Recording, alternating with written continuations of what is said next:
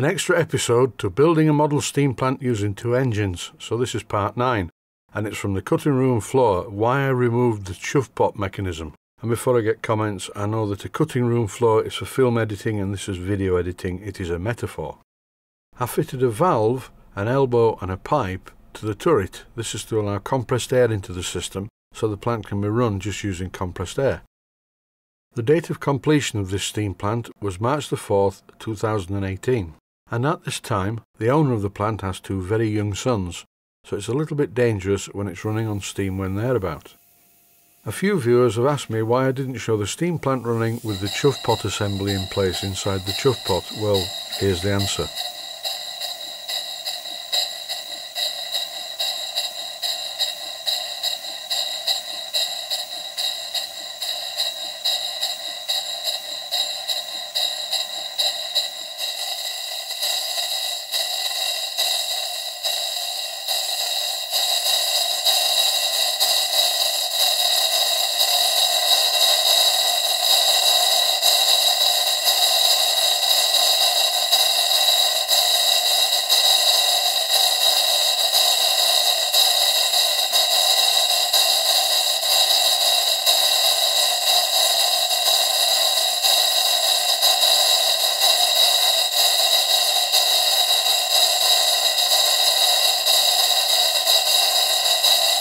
And why has it gone quiet? Well, I put my hand over the chimney.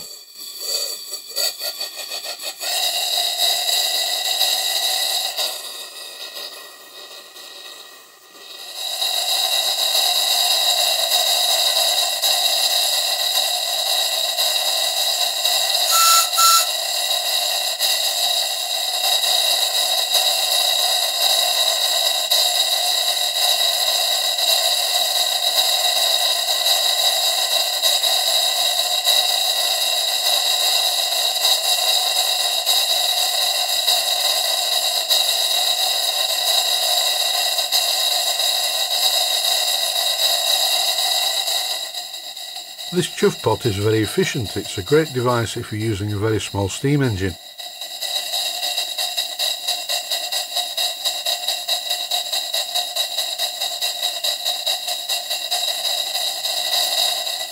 And with one of the engines running, the sound is just about tolerable, but with both of them running, it's not.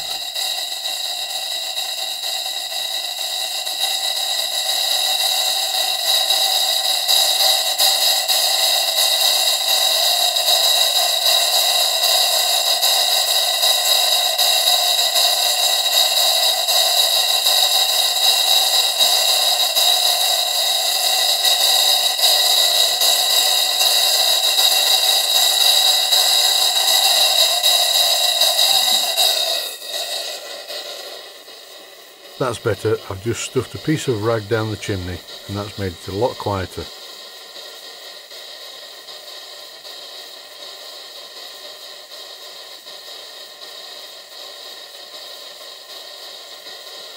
This brass chuff pot is very well made indeed. It's a really nice looking thing too, but it's no good for a big engine in my opinion, and once again this is just my opinion.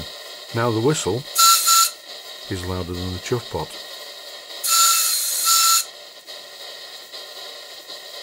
So there you have it. Originally I did make an episode including this noise of the chuff pot with the chuff pot assembly fitted, but this exhaust sound got on my nerves so much, that's why I left it out, and that's why the numbers got confused.